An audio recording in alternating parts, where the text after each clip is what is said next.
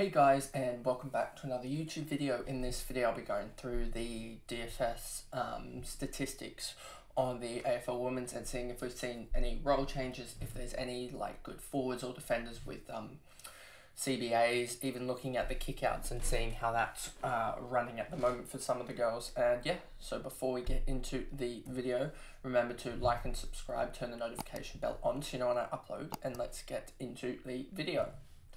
So I kind of have to make this quick just because of the amount of content that there is to go through, but we'll try and make it 45 or so seconds on each team. But as you can see with Adelaide here, there's nothing really to look at it. Ponta is a forward. These other, I think Allen is a ruck, if I want to go correctly. Allen is a ruck, so yeah, there's I can actually just do this on all clubs actually, to be honest with you. So you got Allen as a ruck, Ponta is a forward, but her scores don't really correlate that well, and Chelsea Randall is another forward, but as you can see here, that's really inconsistent timing. Then we go over to Brisbane here. Brisbane, it's pretty set, to be honest with you. Hampson's come in, meaning that Savic and Hickey, Hickey is a ruck, so that's just McGee coming in, I'm guessing. And Smith was beforehand.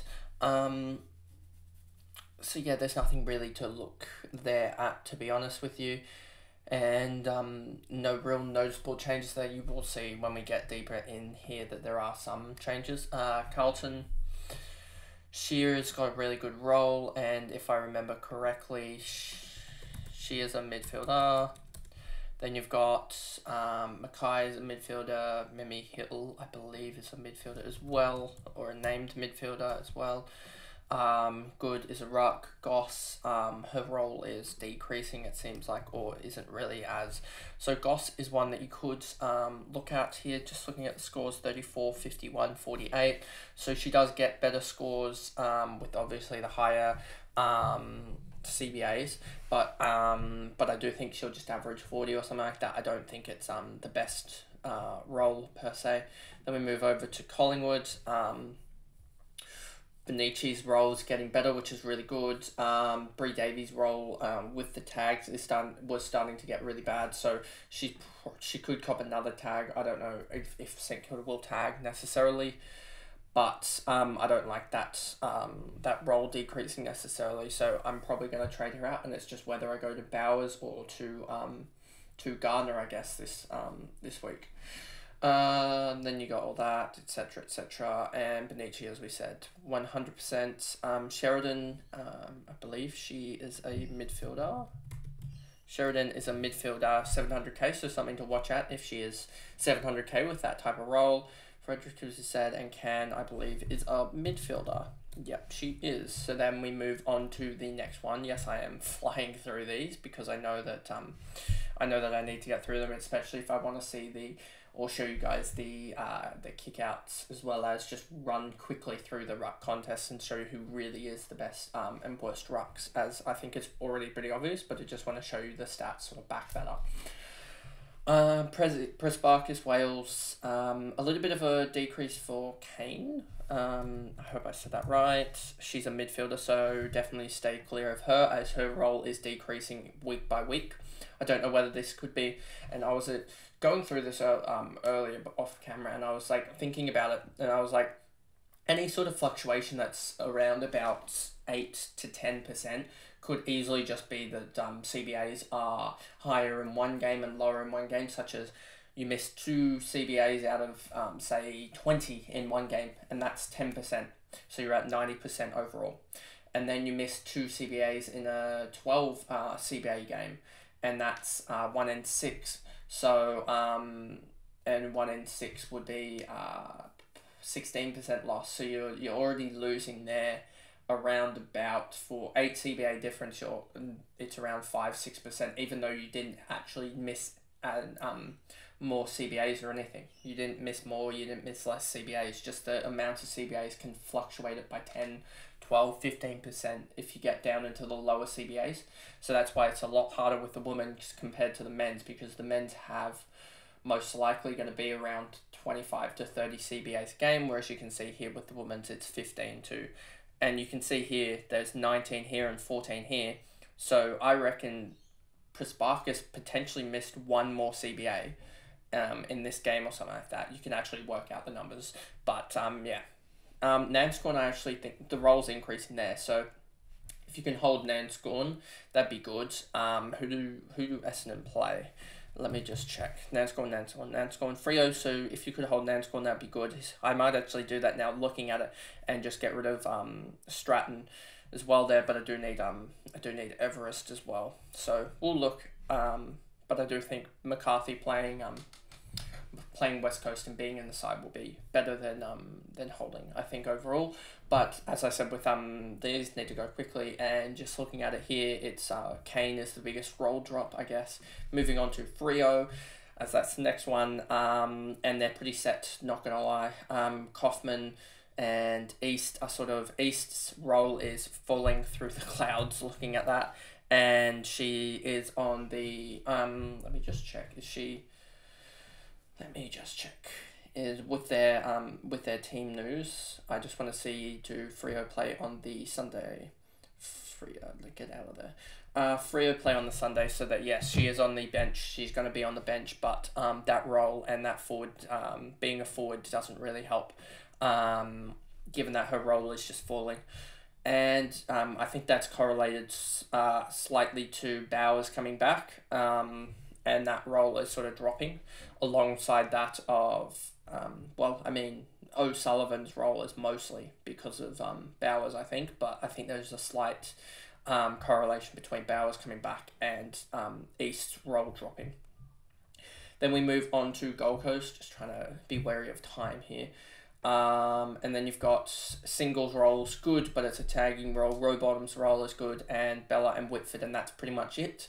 And then Drennan's role has dropped through as well. So if you look at Drennan, her midfield role, she seems to, I'm guessing, be playing a wing role. Not Whitford, I need Drennan quickly here.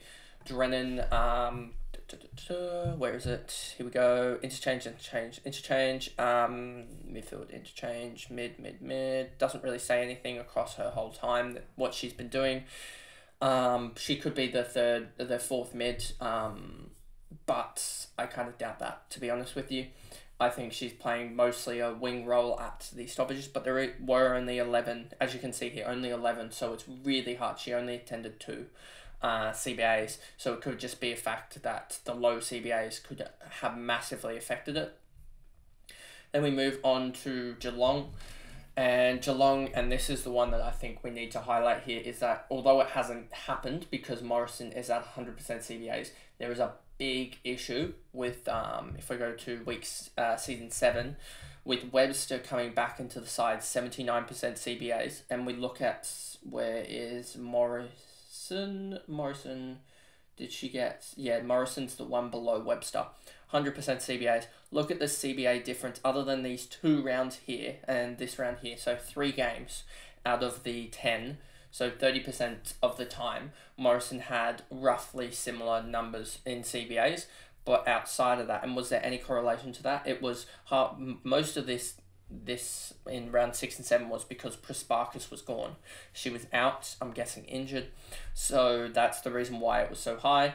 And then outside of that, I don't know why in the Collingwood game Nina Morrison got time, but yeah, so I think there is a high likelihood, if you actually look at that it's 1 in 8 realistically with their full midfield back, that Morrison actually gets the same numbers as Webster, or a decent CBA count. We're looking at 39, 30, 33, etc. So I think you need to be wary of that. Outside of that, Prezzi's getting really good numbers. Hoare's numbers dropping a little bit. Trying to figure out who actually is the other ruckman. It could, I know, who is it? I don't know who it actually is, because I thought it was Darby, but Darby didn't go in the ruck. But Hoare had 57, so that's really weird. I don't know who they necessarily put in the ruck if it wasn't for Hoare, but they only had 7 CBAs. So it was really, really just weird numbers all round.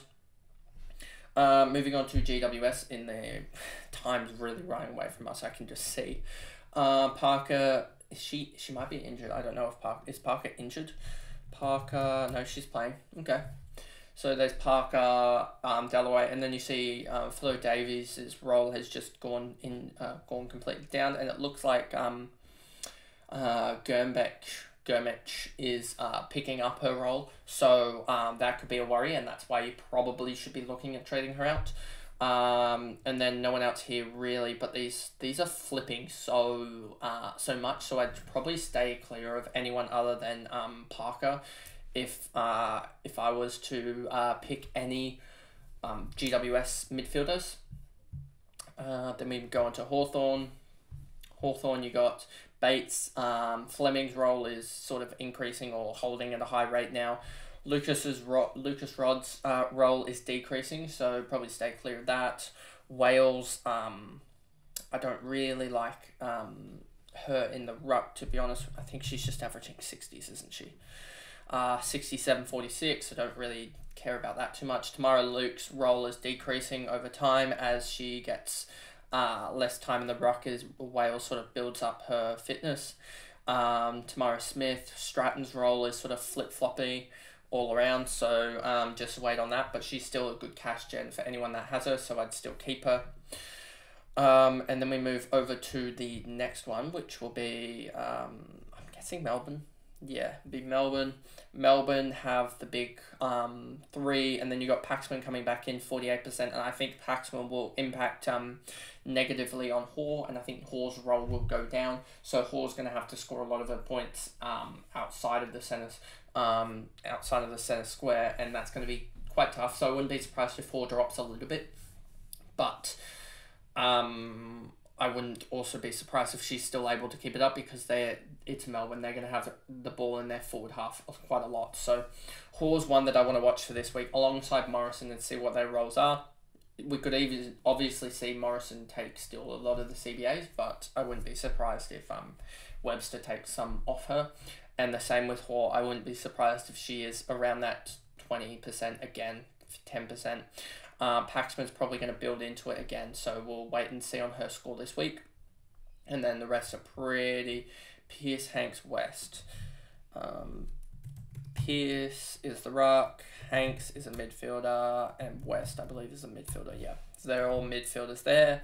Nothing to look at really there. Then we go over to North, and you'll see Gardner, Riddell, King, and Smith, and I believe they're all... Emma King's the ruck, but she's a forward. So with Emma King, there's not really much there. I mean,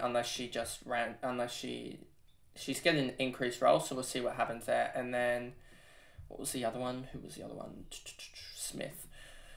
Smith, as you see here, a defender, and she'll play, but it'll be interesting to see her role. Likewise with Priest is one of the only defenders that has potential midfield time.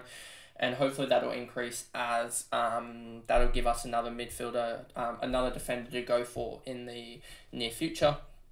Port Adelaide, Erin Phillips' role is still holding, so that's fine. Schultz's role is slightly down a little bit. It's I believe who's necessary. There's I think it's Teakle and also is it Tahu who's also giving her. I don't know who's necessarily backing up Schultz in the ruck, to be honest with you, because these numbers don't really align, because that's really weird. But yeah, Schultz's role is still there, obviously, as the main ruck. And these guys are sort of holding. Wouldn't really say anyone's decreasing ridiculously. You could say, obviously, I just saw Stewart. Is Stewart still a midfielder? Yeah, she's a midfielder, so she's going to struggle getting in. But yeah, other than that, that's pretty good. Then you got Richmond here, and Richmond, Egan's role just collapsed in that last game. Egan as a midfielder, yeah, that role just absolutely collapsed. Looking at it, McDonald, Hoskin, Seymour, Conti. So, and then you've got Mackenzie to probably come back in. I don't know what happened with her. Did she injure herself? Mackenzie injured herself. Okay, so she could easily be out for the whole season. I don't know what the injury was or the injury timeline for that was. Someone probably help me out in the comments below with that. But with Richmond, it is just Seymour Conti and McDonald, etc. I don't see there being. What is Hoskin? Hoskin is another mid. Which one was it? S or J? S Hoskin is a midfielder, so that's fine. So nothing really to look at there. Then we go over to St Kilda. You'll see Priest, Smith, Nalda, Vesley. So it's really just Priest, I think, that you really need to watch out for. Her and Smith seem to be the defenders to go to in a couple of weeks when we do actually upgrade defenders, as I don't see there being much value in upgrading the defenders at the moment. And so they will be the defenders to go to. And then Lambert, is she a forward? Is she classified as a midfielder? She's classified as a midfielder, so that doesn't really matter. And that's about it for them. And then Sydney, you'll see Malloy, you'll see Gardner, you'll see Kennedy's role has collapsed. You will see them be able to pick up 29% of Ham's role as she's out this week. And I wouldn't be surprised if you see some rotations through the midfield, because it is West Coast and they should comfortably beat them. So Moffat's strong there, as obviously is the number one ruck, with trying to figure out, it was it's Mitchell and Hamilton both backing her up in the ruck. That's what it was. I wouldn't be surprised to see Cynthia Hamilton a little bit higher. Kennedy could probably be a little bit higher. I also wouldn't be surprised if you saw, is McCarthy in any of these? No, she's just playing a wing role. Malloy, I wouldn't be surprised if they would try her out a little bit forward. Gardner's going to hold that role as well. But it should be a high CDA game again. The Swans like to both concede and score.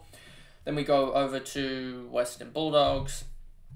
And Berry, what's the go with her? She's a forward, so just watch Berry, just in case.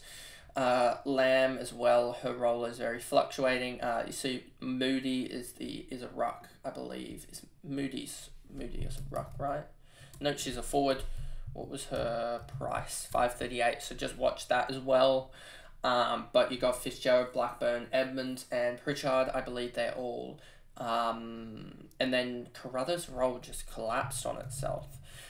So yeah, definitely try and get rid of Carruthers if you do somehow have her. And then we move over to West Coast, and West Coast it is Lewis. Swanson's role collapsed in the Gold Coast game, but that seems to be a tag.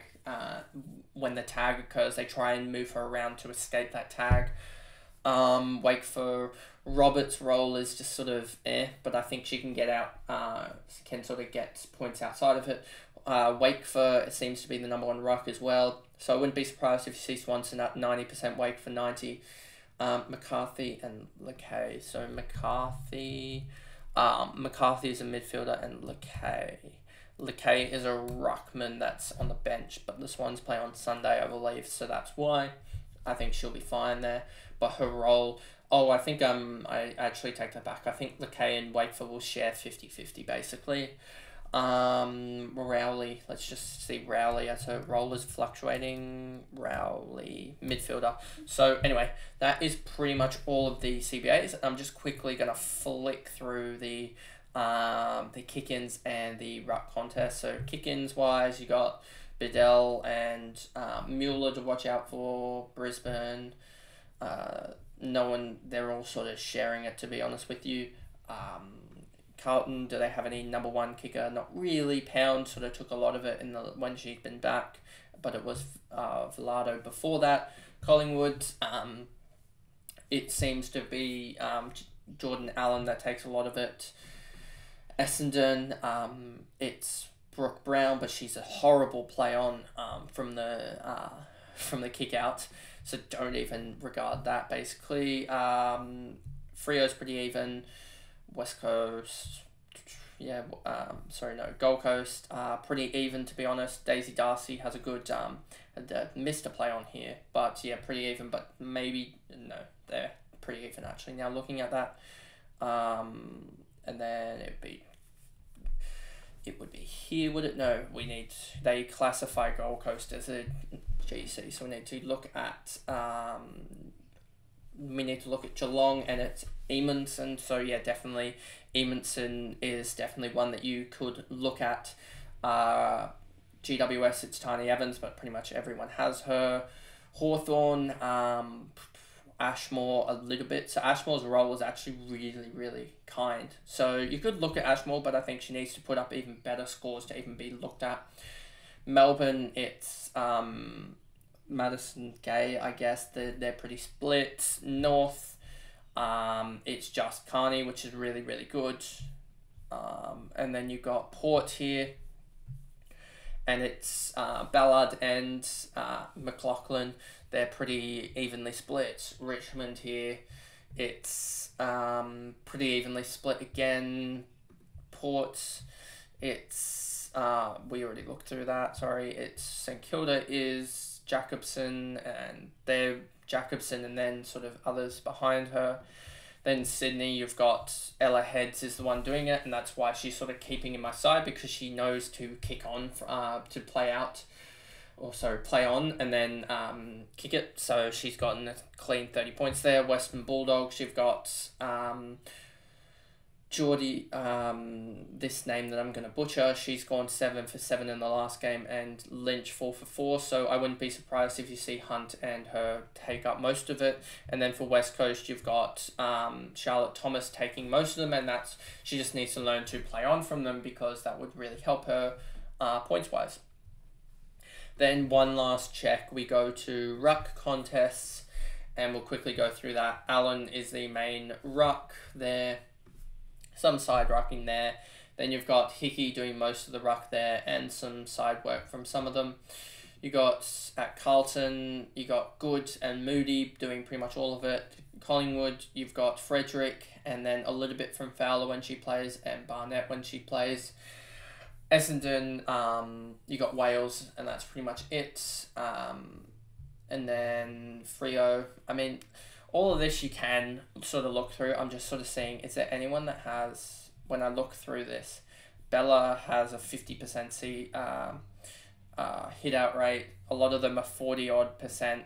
And I think the real big one here is just to go to the Sydney one and to look at Moffat. I know that this is probably a little bit biased, but she's getting majority share, right? She's also getting the hit out percentage that is at least 5 to 10% higher than I've seen anyone else here that I can really look at. Richmond, do they have any, like, we're seeing 40, 45 or 47 here. North is 46, Port 47, Melbourne 47, Hawthorn 59% for Tamara Luke, but that is dropping a lot. So, I mean, you could say that is, but she will fall behind, I think, overall once Wales gets up to speed, and another 2 or 3 rounds, Wales will overtake her, and then that would just be like Tamara Luke will still do really well in the ruck, but she won't have the high percentage ruck contest to really get by. Geelong, we talked about Hoare. GWS, we talked about Flo Davies. So that pretty much is the video. A very, very long video, but just going through all the DFS stats and basically showing that there are a couple players that are very, very high on have very, very good roles, or very, very good underlying statistics that could easily just pop out, and a couple people's roles that have just completely collapsed in the last week or two. And how there's a couple of smokies for girls that are going to absolutely collapse in roles based on some people that are coming back from injuries and stuff like that, and some people that are just named for round 4. But anyway, that is the video, and I'll see you guys in the next one. Bye, guys.